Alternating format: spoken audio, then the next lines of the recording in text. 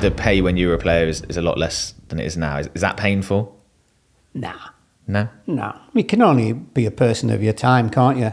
But I tell you what, the best thing that happened to us was when Maggie got in, Maggie Thatcher. Okay. Because it went from at one stage we were paying 83 pence in the pound. In tax? 83 pence. Wow. So you got 17p out of every quid you earned.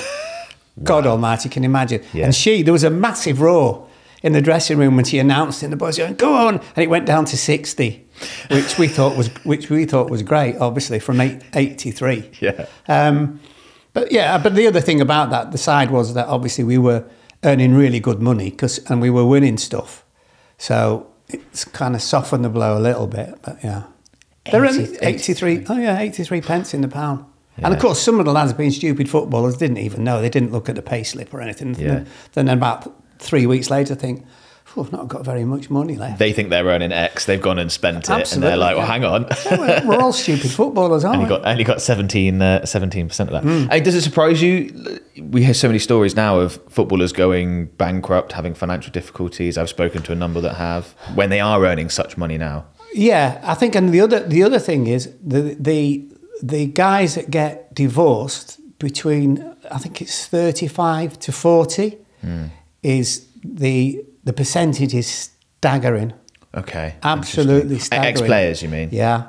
Because I guess they've stopped playing and they're lost in that window. Yeah, and then maybe they go off the rails a little bit, go on the sauce and stuff, and what am I going to do? And because you have to remember that basically you were like a sheep.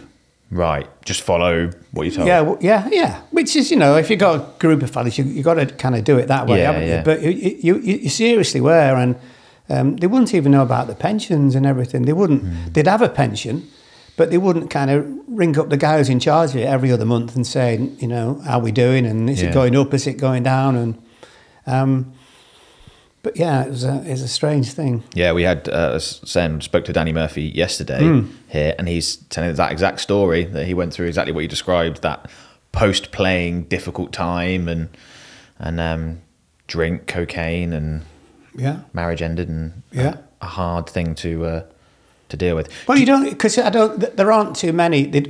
You don't have to plan for your future now because it's just amazing, the money, isn't it? But when the Premier League started, 92, I think, wasn't it? And that was different, because obviously clubs are getting more money, players are getting more money, and that's. But I mean, in saying that, there's been some really clever ones as well. But maybe not as many who's obviously got divorced and gone on the lash. Do you remember when you were playing what your highest paycheck was? I can remember for the season, because we won. Joe Fagan went, so we won the league. Not the FA Cup, the League Cup and European Cup, and I think that year I got paid 110 grand. The whole year? Yeah, so it was 1984. So in footballer terms, because it's all quoted in weekly, you're talking £2,000 a week. 2.5 a week, probably, isn't it? 2.5. Just slightly less than that. Yeah. Wow. Yeah. Don't know where it's gone.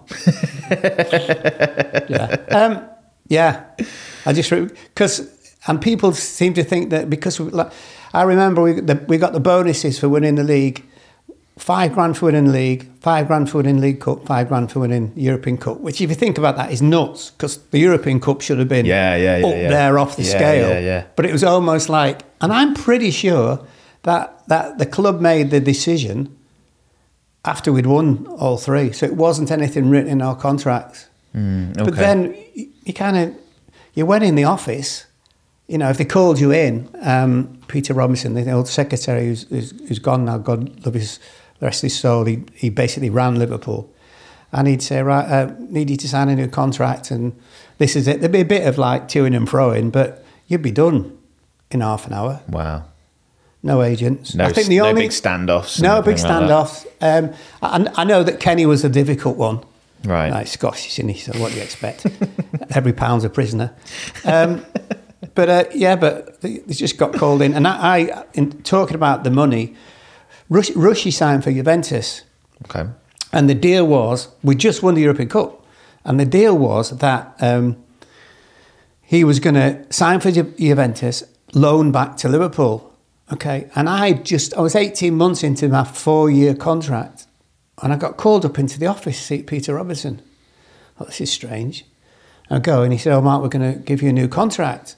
And I didn't, because obviously you trust everybody as well. And you think, "Oh, fab." And we agreed the money probably in half an hour. Right. Obviously completely different, more money and all that kind of stuff. You're thinking, great. Yeah. And then I remember we were halfway through the season, and there was a guy at Liverpool called Tom Saunders he'd go and watch European opposition and go to the hotel, have a look, check all those kind of things. But he was all seeing it, and he was a really bright, intelligent man. And we're on a flight, and he used to sit next to me for some reason. We used to have a good chat and stuff. And I tell you where we were. It was end of season. We were going to Bangkok for a friendly. Crikey, just what you need, right?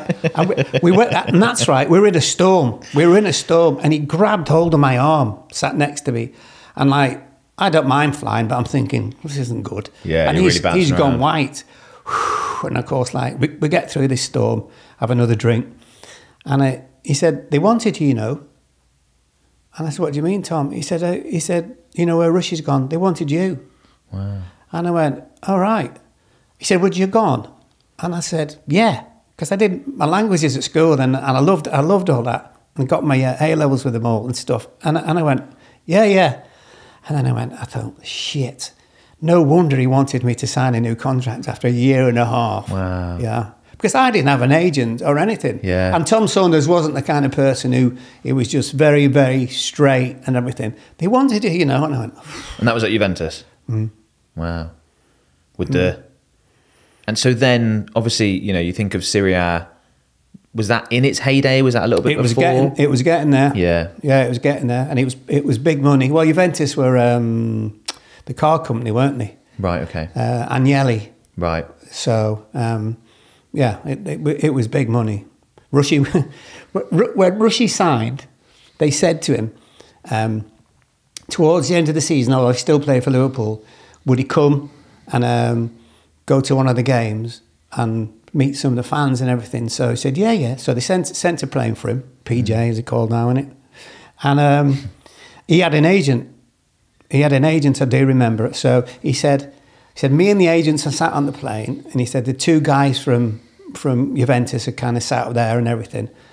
And Rushy said to the agent, he said, I'm a little bit nervous. He said, and the deal was that he'd been learning Italian. Mm. And he used to get changed between me and Hansen, so like we're slaughtering him, aren't we? Come on, say some Italian all there, kind of, right? You can imagine, can't you? And so he said to the agent, I wonder if we can have a beer. Do you think they mind? Right. So the agent went up to the two guys and said, look, he's not playing or anything. They said, yeah, of course. So apparently one went to 2, quickly went to 6. So when they got to Turin, right, one of the Juventus officials said, Ian, he said, what we're going to do, he said, open the door, the ladders will come down. I said, we're letting all the people onto the concourse, all the supporters, about 2,000. He said, we'd just like you to say something to them. He went, yeah, no problem. So we land, doors open, wheels come down, all this 2,000, they land, all these 2,000 people come, and he stood there and he put his arm up like that and went, welcome. Brilliant. To be fair, he told the story on himself as well, because he could have kept that quiet and got away with it. He went, welcome. How's your Italian? Yeah, not this flowing Italian speech no, that they were exactly, hoping for. Absolutely. Yeah. Yeah. Oh, that's a great story. Mm-hmm. It's one of the ones you can tell.